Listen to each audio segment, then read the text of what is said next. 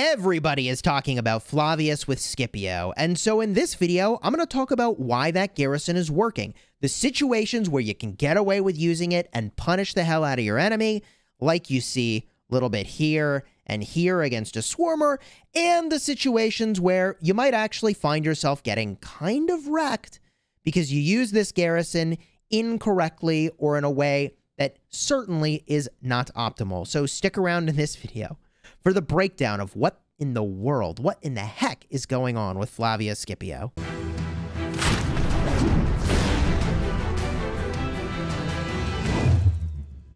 Hello my friends and welcome back. I'm Chisgule Gaming and this video is sponsored by the makers of Rise of Kingdoms, and today I'm going to very concisely explain to you why it is that the Flavius Scipio garrison is working. And credit where credit is due, I think this is important to give credit, which is that Legend Ronnie made a video about this combo over a month ago, and I kind of dismissed it, and I was like, bruh, like, this has got to be so swarmable. No way can you get away with this in a meta kingdom. So let's address that right now. Is the Flavius Scipio garrison swarmable? And how does it compare to what I think is generally the meta stronger garrison, and that is Zeno with Flavius? So let's break down what's happening here. First of all, Skippy works with Flavius purely because of Skippy's expertise. He makes it so that when the target is silenced, you generate rage faster. Well, guess what? Flavius will silence the target based on a damage over time effect being applied. Now, Flavius can apply that effect himself, and Skippy does have one of those effects too that also works. In fact, Skippy only has one skill that's not relevant here, and that's the fourth skill because he's not on the map when he's in the garrison. So Flavius and Skippy might actually be the highest skill damage garrison that we have in the game, not by a little, but actually by a wide margin, because his damage factor plus AoE is extremely strong. So where is Skippy and Flavius good?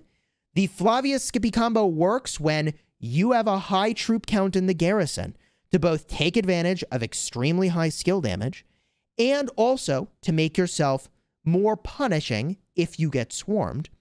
And this garrison is bad in, I would argue, flags, where you are much more swarmable with only 2 million troops present. The reason that I generally advocate for the Zeno over the Skippy is that you're getting a massive damage taken reduction and damage dealt boost for swarming situations. 15% less normal attack damage taken and 15% more normal attack damage dealt is actually kind of a big deal. However, a lot of kingdoms just don't even swarm, which is really weird, or they don't know how to swarm properly. And for kingdoms that don't get that right, which is, I mean, like, look, I made a whole video about this. I'll have a card up in the top. I'll remind you at the end, if you want to swarm a garrison, exactly how to do it properly.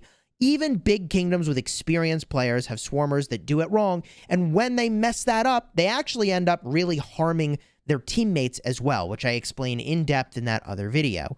So all that to say, if you want to garrison with the Flavius Skippy, then put it into a 3 mil cap structure.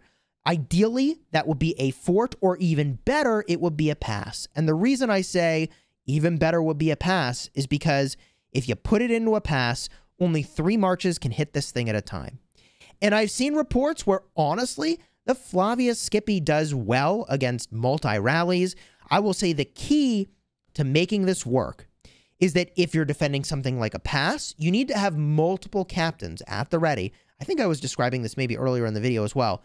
So like 2 or 3 other captains with either the exact same combo or even just like a Zeno YSS, so that when your march gets low as the captain, you can swap it out and replace. And this is especially true in the situation where you're defending a fort, where it can be swarmed 11x and there's a rally on it as well.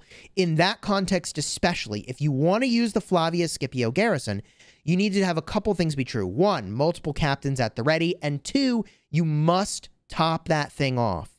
It is very, very punishing to swarm any garrison if it's kept topped, if it has any amount of counterattack and anti-swarm technology. And I think the reason why a Monitori Artemisia gets absolutely raffle stomped in a garrison, okay, even a fort, is that you simply have no anti-swarm whatsoever. Like, I think you take 10% less normal attack damage from Artemisia, that's it. Whereas the base level of anti-swarm in Flavius is actually a lot better. Like, not a little better, but a lot better. And how much better are we talking here? He's got 20% counterattack, which is a big deal. He's got 10% all damage, which is a big deal. And he takes 10% less normal attack damage. That is enough anti-swarm alone from his kit such that if you keep this thing topped off in a fort, I think you're going to do fine, even if they swarm it with meta marches. Now, I don't think you'll do as fine as you would with a Xeno, and that is purely because she's got that extra, like, it's a 30% normal attack damage buffer. That's a big deal. Now, there's a couple other things, obviously, that we need to talk about. One of them is simply the talent options. And this is also a part of the reason that the Flavius Scipio combo is working. Okay, if you wanted a truly wicked full infantry build, I actually think this might be the way to do it. If you really could get full infantry in there, my God, man.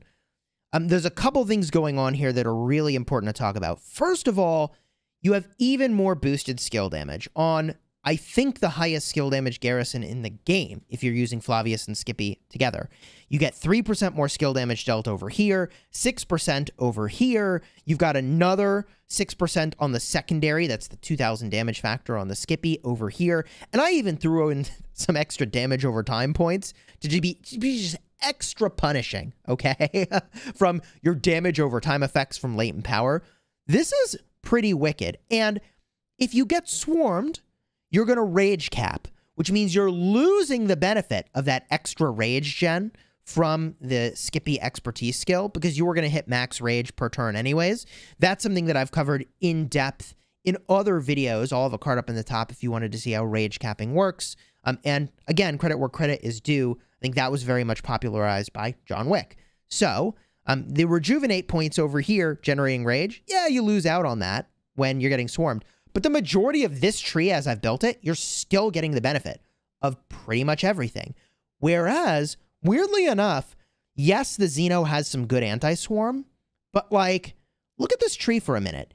If you are rage capping because your garrison's getting swarmed, this whole branch of her talents is basically irrelevant. This rage gen is irrelevant. This rage gen is irrelevant. The march speed is obviously irrelevant. The only thing she has as an upside is that she is going to reduce your skill damage taken by 3% more over here, and then a triggered 15% skill damage taken reduction over here is pretty solid in the situation where you're getting swarmed. I will argue, however, it's like not quite as good as you might think it would be with her talent tree. Like, I know the support tree is really good anti-skill damage, but when you have as much skill damage as you do on the Flavius Skippy, like, you can see why you have to punish it by swarming if you can, or you're going to really hurt from the damage that's being dealt. So where do I land with this garrison? I think that if you really feel like you can get away with punishing an enemy, you've got the backup captains at the ready, just like you would need with a Jad YSS. Like, it's not that complicated. And you pick a structure that's got a large capacity, I think you can use it. And I think you can do a lot of damage. And I know Cortex might have some counter argument. Maybe we bring him onto a video or stream and he can air his grievances. And I mean that respectfully. But, like, also, you can't deny the results. And the results are pouring in, man. And a lot of people are getting a lot of value with this garrison in a way that I have to admit, I didn't expect it.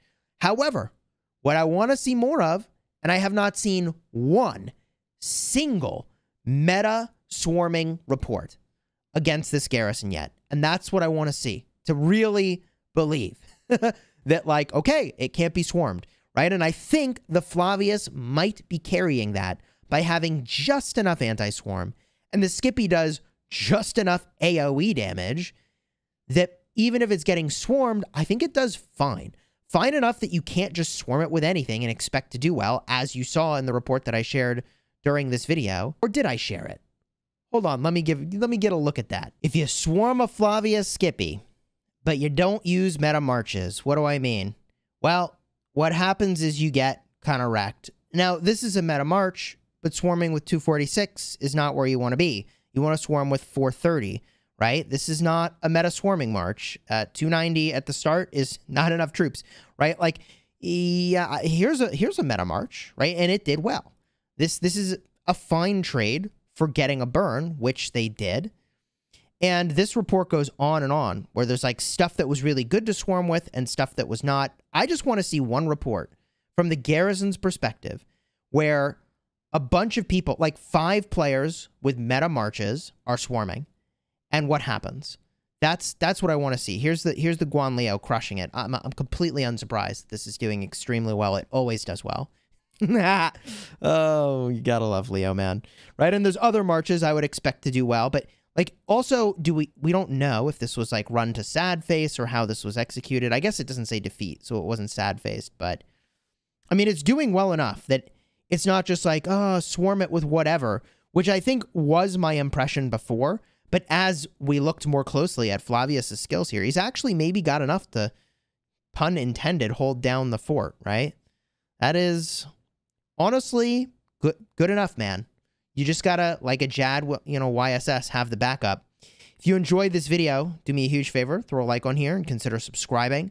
We watched this report and more unfold on the live stream yesterday, so the card will be in the top for that, for the video about how to properly swarm a garrison. And do me that huge favor, if you enjoyed this video, throw a like on here, subscribe to the channel. It supports the channel tremendously. Until next time. Oh my god, this report's still going. Oh man. GG. Starting a swarm with 175 and running it to sad face. That hurts. That's painful. Yikes. Maybe they disconnected, you know? Maybe they disconnected. There's a Guan Leo. Did just okay. Oh, God. The feeling when you think you're reinforcing your own garrison. I don't even know what's going on here. Like a YSS primary, Xeno secondary. Run to sad face. I must have disconnected or something, man. Oh, God. Okay. This is... it's too much. It's too much. Skippy CJ did pretty good. Oh, man. I can't. I just can't.